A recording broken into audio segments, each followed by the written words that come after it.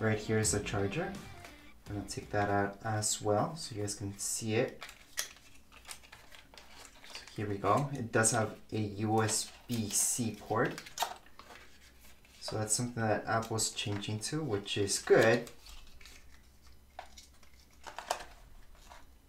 Would have hoped they did that with everything, but they haven't done that with absolutely everything yet.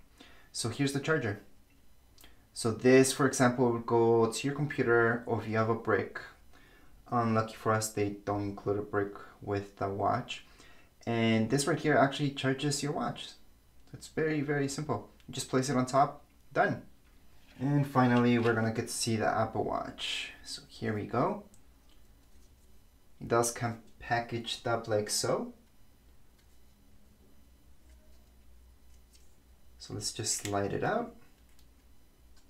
This is just to protect it. You don't really need it. And here's the Apple Watch. So this is really what you came here for. And it's very, very simple. The color is black. It's got a pretty nice finish to it. Pretty shiny. Again, I recommend putting a screen protector right away. And on the back, that's what we really want to see, because this is everything. The whole sensor thing is all the way on the back. The only two buttons that we have are these two. So I actually accidentally just pressed this, so it turned on. We're gonna see the Apple logo, and then we're gonna go throughout the setup video, but that's another video for today. We're just gonna take a look at the watch and what we're actually getting inside the box. So right now on this table is everything you get inside the box. There isn't anything more. So if you wanted, or you were expecting a brick so you can charge this up with, no, you're gonna have to hook this up to your computer or get a brick for it as well. Which again, pretty disappointed on Apple doing that, but they started doing that with everything from way before. Lucky for us, iPads, they still sent those out with the bricks, at least the iPads. Hopefully they won't take those out.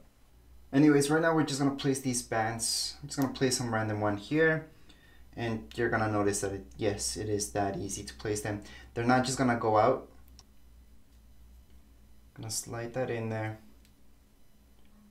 There we go. Now it's nice and locked.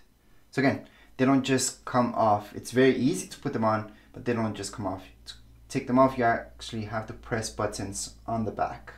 So those are the buttons. So I'm just gonna turn this off for now. So here it is. This is how the Apple Watch looks like. It's very simple. Again, this is just an unboxing video, but I do have a setup plus a manual for this.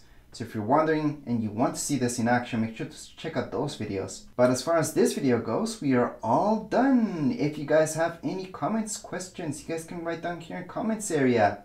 Don't forget, subscribe and rate. Thank you.